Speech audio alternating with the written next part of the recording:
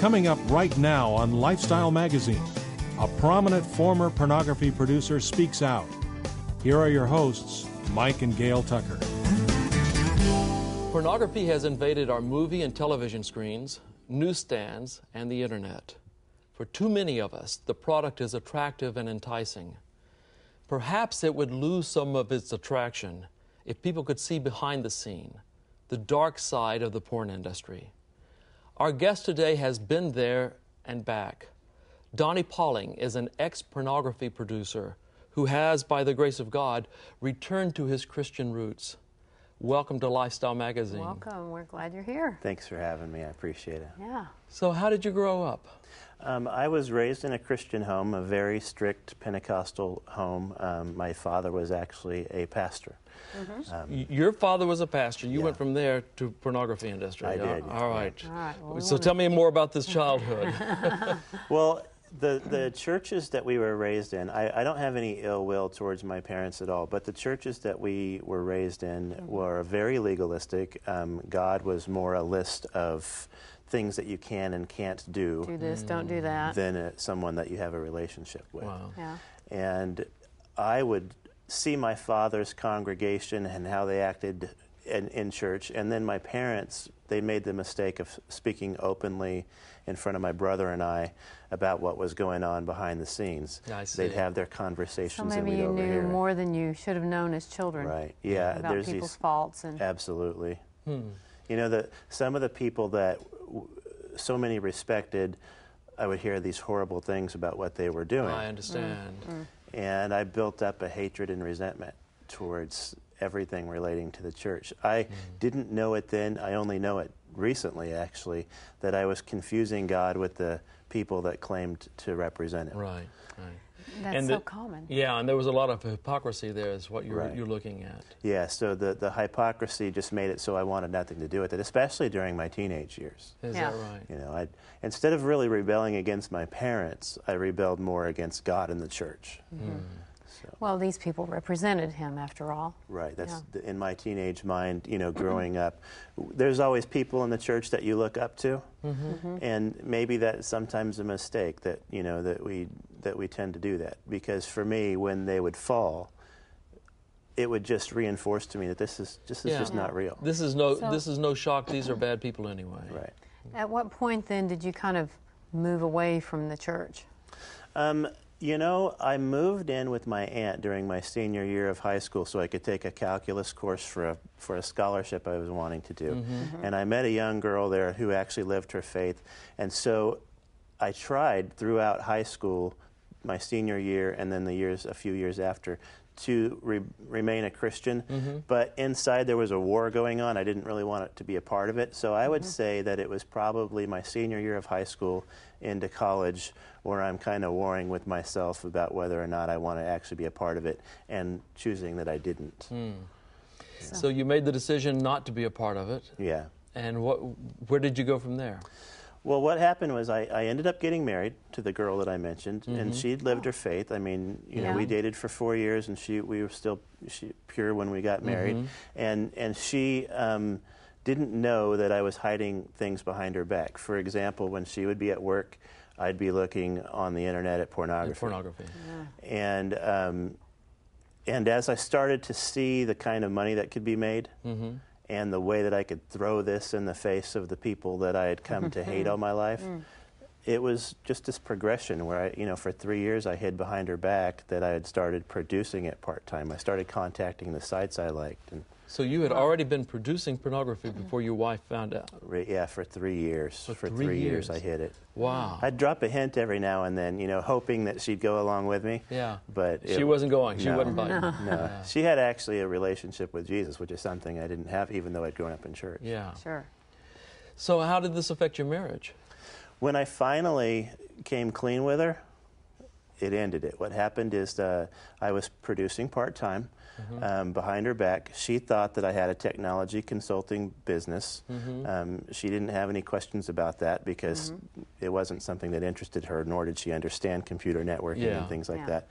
So I called her from a show that I attended, a convention for the pornography industry in Phoenix, Arizona, and I told her what was really going on. Yeah. And after that weekend, it was over. Is that right? Yeah, So yes. she divorced you. You know, she didn't make me immediately go down the path of divorce. She wanted me to take time alone, try to reconcile with God, try to get back in the place. But I was so bitter by that time that once I had the freedom being out on my own, I quickly found a girlfriend, and I just left it behind. I just left it behind. Man. So you say you were producing Yeah. porn. Tell us more about that. Well, I started off producing photos only for websites because I started in 1997 and the internet didn't have the bandwidth capabilities that we do now. So people would only download photos. Videos were too big. And so I started off by doing photos of girls posing all by themselves for different websites. And I happened to start with a company that was pretty well known, and because of being able to produce for them, other companies just kind of pulled me in and had me do the same thing for their sites. And so I started getting bigger and bigger. The first month I didn't have to hide it. The first month after I told my ex-wife what I was doing, I made $50,350 in just photo sales. In 1 month. Oh, In my 1 goodness. month. So there really is a lot of money in this industry. There was, especially Huge. then. Yeah. Yeah. Is that part of what drew you into it to begin with, or were you just kind of Yeah, you know, it was the interested in it? combination of the money, the ability to throw this back in the faces of Christians, as Christians? because I was very open with what I did. And also the idea of, I mean, frankly, working around naked girls. You know, I had always been looking at it and attracted to it, and so I was thinking, man, what better way to make money? I mean, so it fulfilled several different, you know, needs, Yeah. I guess. Do you ever view yourself as having been addicted to pornography? You know, I try not to wear that, but the fact of the matter is I probably was, because I would go home and, you know, before, when I was only doing it part-time, I would be late for meetings and stuff because I'm looking online, and I see. you know, and I would be up at night when my wife's asleep, and, you know, the typical thing that I hear all over the country from men that I talk to. So it was Typical things. controlling your time and Yeah. your attention and, Yeah. Yeah, Yeah. and taking you away from your family. Wow. absolutely. Well, we want to hear how you got out of the industry and what changes have taken place in your life since then. But we need to do that after our break. So we'll be back in about 2 minutes with more.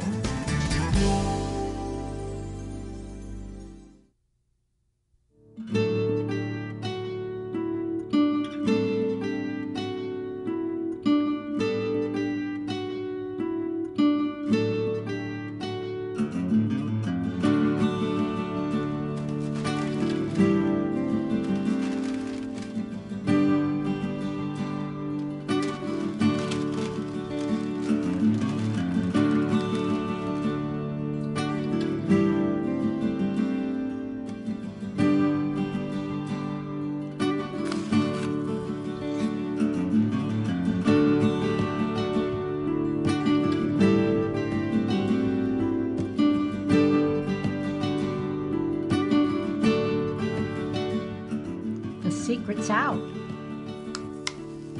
Get the keys to longevity and a better quality of life from your friends at the Seventh-day Adventist Church by visiting www.healthylifeinfo.com. No matter where you live, life in the ocean depends on you. Do your part to help protect it. Recycle and dispose of your trash properly.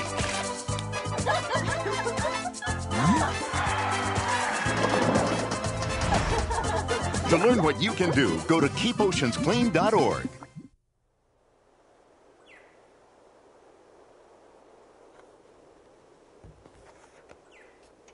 The truth is in here. DiscoverOnline.org.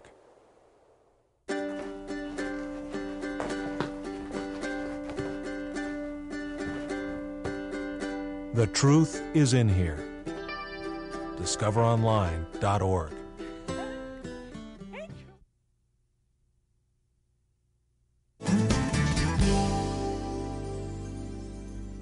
Welcome back.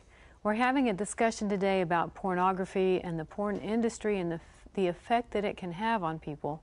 We want to talk a little bit more with Donny about what was the effect it was having on you to be involved in the porn industry. You were producing.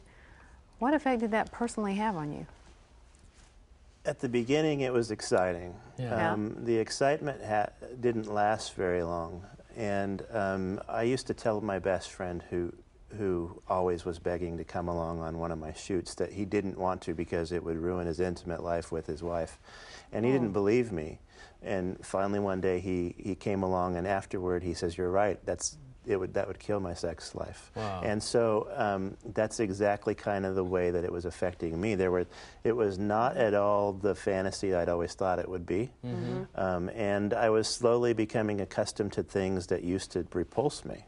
Oh, really? Porn is progressive. So you lose your sensitivity. Absolutely. Yeah. And at the beginning of my career, I would go into conventions and see things that would just turn my stomach. Yeah. By the end of it, they were just no big deal. Yeah. So it kind of is like a dark cloud that kind of moves over your life. And you can either acknowledge it or pretend it's not there and justify it. And that's what I did. So what keeps you doing it, or what keeps anyone doing that, if that's the effect it's having? For me, it was freedom, money, and the ability to keep throwing this in the faces of people that I meet from my Christian past. I mean, wow. I lived for the moment. Amazing the effect that had. Yeah. I was so full of anger and bitterness. Yeah. I mean, hatred toward Christians, hatred's not a strong enough word. I see. Yeah. I mean, I just despised them. Yeah. And I would So live for the just day. Look at this, watch this. Right, Yeah. absolutely. Because you know what, I would live for the day when I could meet someone from one of my father's congregations and have that catch-up conversation, where people say, "Well, what are you doing now?" What are you doing now? And I'd tell them, and they'd think I was joking at first. Yeah. And then I'd see that they were getting ready to let me have it. And I would say, "Wait, before you tear into me, let me ask you a question. I don't want to hear your answer because you're probably going to be lying to me. But have you ever looked at pornography or consumed it in any way? Because if you have, we're in this boat together. Yeah. Without the supply and demand, without you creating the demand, I couldn't be making money creating the supply. Yeah. So what was it that you wanted to say to me?" And I just lived for that. Yeah. That's a good point, though. If people were not looking at it, no one would make money off of it. What does this do to the women involved in pornography? First of all, before I go into how it involves them, I'd like to clear up a myth. A lot of people think that those in porn are broken people, but that's not the case, not in this day and age. Mm-hmm. These are college girls. Yeah. They're going to school for a degree. They could work at, a coffee shop and bring home $200 every few weeks, or work for me and bring home $500 a day. Wow. So in our society, we've made porn cool.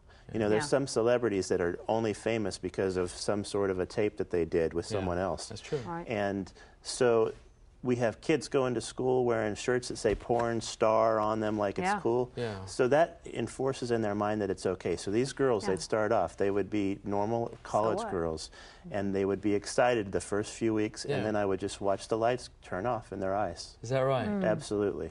So every time. Even though going in they thought it's no big deal, everybody looks at this, does this. Yeah. It had its effect. It did, and it wasn't very long before they're calling me and crying and begging and pleading and saying, "Donny, I've always been a daddy's girl, but today he walked out of his office and his car was covered with photos of me, and his buddies were with him, and he doesn't want to talk to me anymore." And there's just story after story of what has happened to girls. Well, and when you got that call, or typically when a producer would get that call, does that just are they able to get out of it? Are they able to stop, or are they locked into it in some way?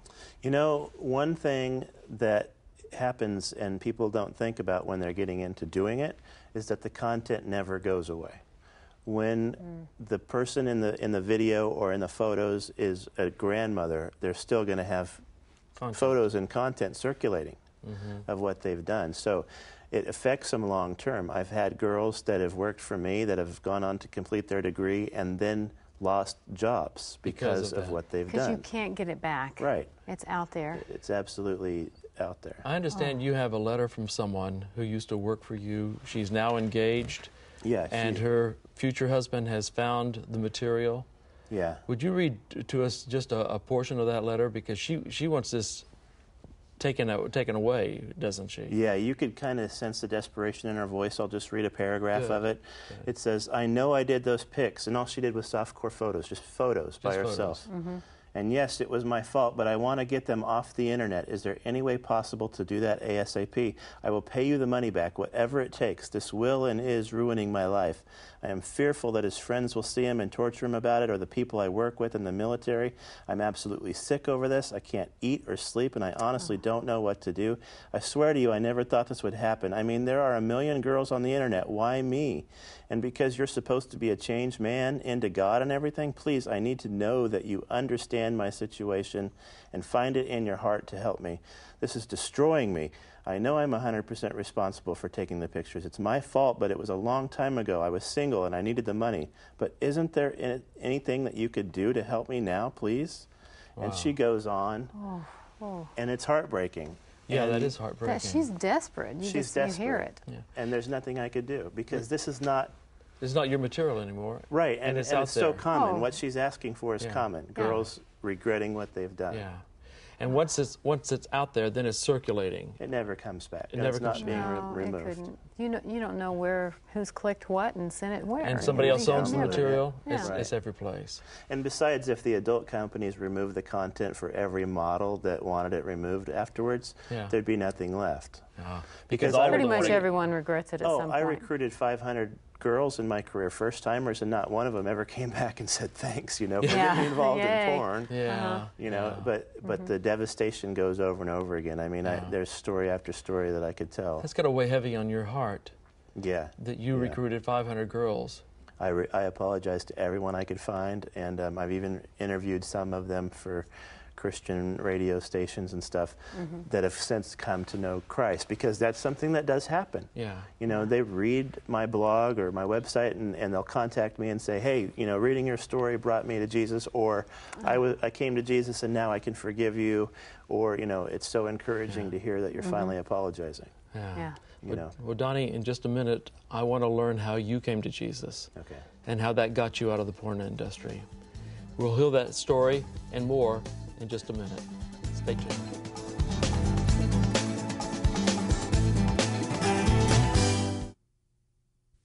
In 1977, an 8-year-old boy picked up the game of golf from his father. The odds of that same boy then making it to the US and European Pro Golf Tours? 1 in 7 million. The odds of the Big Easy winning the US Open twice? 1 in 1.2 billion. The odds of him having a child diagnosed with autism? 1 in 150. Ernie Els encourages you to learn the signs at autismspeaks.org. Some secrets are meant to be kept. Some are meant to be shared. But the secrets that matter most are the secrets of the kingdom. Secrets of the Kingdom will take your children on an audio quest they will want to experience again and again. Your children will follow their guide Silversong as he takes them on a journey to a most special place called the Kingdom, to meet someone who loves them very much. This wholesome story of faith, prayer, hope, and love is dramatically created with narration, dialogue, sound effects, and songs. Secrets of the Kingdom is available on CD or cassette for $9.95 plus shipping. Just call our toll-free number, 888-940-0062. That's 888-940-0062. And ask for Secrets of the Kingdom on CD or cassette. Secrets of the Kingdom. Let the adventure begin today.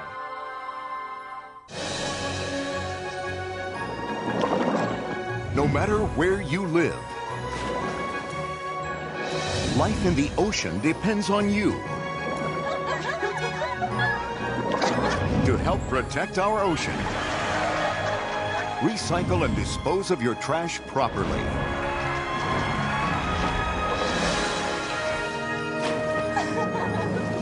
To learn what you can do, go to keepoceansclean.org. We're talking to Donny, who was involved in the porn industry, but by the grace of God got out. Now, before we hear how you got out, when you were producing, how did this affect your family? Well, it tore apart my family, my personal and immediate family, my wife and my 1-year-old son. Your son. When my wife and I separated, he was 1. Yeah. So I'm a scoundrel. I wear that. I left a woman with a 1-year-old baby alone for pornography. For pornography. And what she went through was absolutely horrible. I mean, I went through a lot too. I mean, I was crying all the time. But, you know, and then her family was highly affected. They're a very close, tight-knit family. I mean, we wouldn't have enough time to talk about how much it impacted everybody. And my father, of course, was a pastor. Yeah, it impacted him. So, tell me about your son, though. My little boy, he's amazing. I've never lost contact with him. I mean, it would have been easy to just turn and walk away like so many dads do, but that wasn't me. I love my son. It's the one thing I was very proud of. And so we had a very close relationship. And one day he was talking to his mama, and, you know, he was saying, basically actually to me, he says, Dad, you should teach Brian, his uncle, to do what you do for a job. And I said, well, a lot of people don't like what I do for a job. And he says, I do. And I just kind of laughed and, you know, and said, you know, like, he doesn't have any idea. But later he told his mama, I know what Daddy does for work. He takes pictures of girls without their shirts on. So my tiny little boy is getting, because he's so close to me and he loves me, he thinks that what I'm doing is cool. Absolutely. So on top of all the lives I'm shattering, I'm also like affecting getting impacted. the life of your son. Yeah, and I'm sitting there. Oh my goodness. You know. So what got you out? What was the turning point? There was a missionary group I met one year at a porn convention. The adult industry has conventions all over the country, and the biggest is in Las Vegas every January.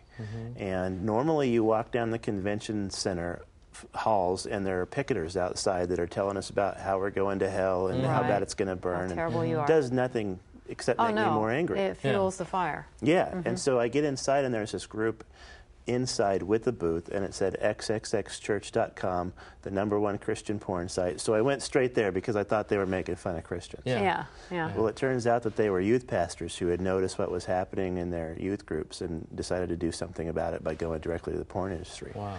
And they would do crazy things, like they'd do makeup for the girls and tell them that they're beautiful and that God loves them and that there's nothing that they could ever do that would make him love them any less, and that they thought that they had more to offer, you know, and if they need help, come and talk to us. And just a loving approach, and I'd spew my hatred and venom on them, and they would always respond in love. So over the course of 4 years, they broke down my hatred with love. Wow. And once the hatred was removed, contrast. Yeah, it was you just grew up amazing. with. Yeah, just totally different. It was all about a relationship and a God that loves you, and that, you know, there's nothing that you could do that would make him not want to wrap his arms around you and drag you out of whatever pit you're in. Yeah. So when the hatred was gone? When the hatred was gone, I couldn't justify what I was doing anymore. Yeah. You know, and so I started going through a lot of personal turmoil in my personal life and in my business life, and being on vacations and getting letters from girls that are just like having their lives ripped apart by what I do. And it's all tearing me down to a humble place where I start praying again. Wow. And the turning point came on a day when Playboy, who I'd been producing for the last 18 months of my career, when they offered me $4,000 a day for a new series, on top of what I was already making. They wanted me to produce this new series for them.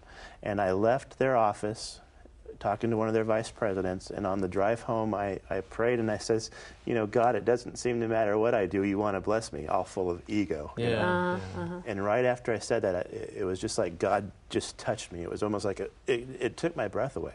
And it was like God saying, this is so empty, I have so much more for you. Wow. And I didn't want to do it anymore. I didn't give him my life that immediate day. I started trying to bargain with him. And I said, if you'll answer all the questions that I have from my past that don't make sense to me, I'll give you my life. And I didn't hear anything from him the next 2 weeks. It was miserable. I couldn't pick up a camera to produce, but I didn't want to give him my life. Finally, I got it. And I says, you know what, God, I'm going to trust you, and I'm going to give you my life. And so I surrendered my life to him in the car while I was driving. Wow. And the very next day, the XXX Church Group flew out one of their pastors from Michigan to spend time with me and help me get strong. Wonderful. Yeah. What a blessing. Man, I wish we had more time to talk about this. And what a blessing that they took that approach. Yeah. The approach of love. That's the only thing that works. Yeah. Love changes. Thank you everything. so much, Donny. Man. Thank you. We'll be back with a final word right after this. Stay tuned. We'll be right back. What's going on, TC? Whoa. Hey.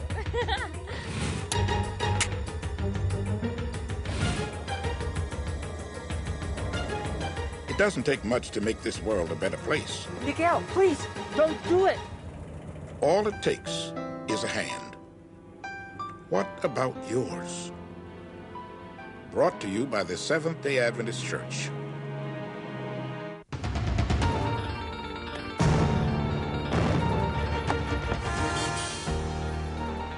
Hey! Hey, get up! Get out of here! Excuse me, ma'am. I haven't eaten.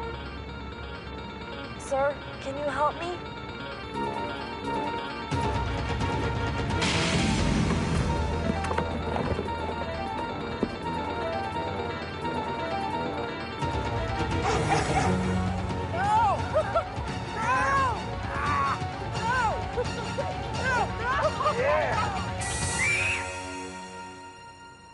It doesn't take much to make this world a better place. All it takes is a hand. What about yours? This message was brought to you by the Seventh-day Adventists. For God so loved the world. God loves me so much that he gave his only Son. His one and only Son. And whoever believes in him. That whosoever believeth in him. That anyone who believes in him will not die. We're not gonna die. But have everlasting life. Everlasting life. Everlasting life. Beautiful, no matter how you say it. For more on John 3:16 and other texts, go to myfavoritetext.com.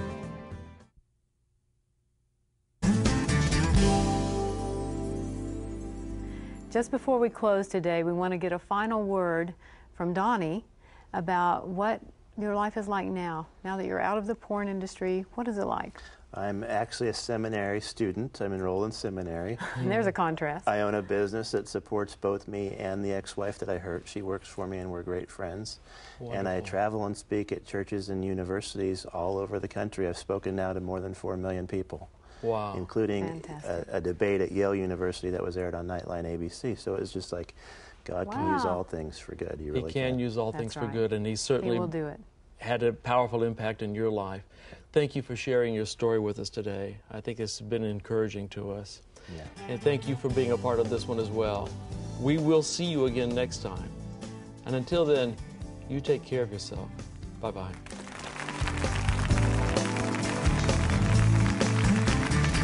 As you know from our show, pornography is much more pervasive than you may have ever thought. If you or someone you know is caught in its clutches, call 888-940-0062 and ask for the information on pornography, or go to our website at lifestyle.org.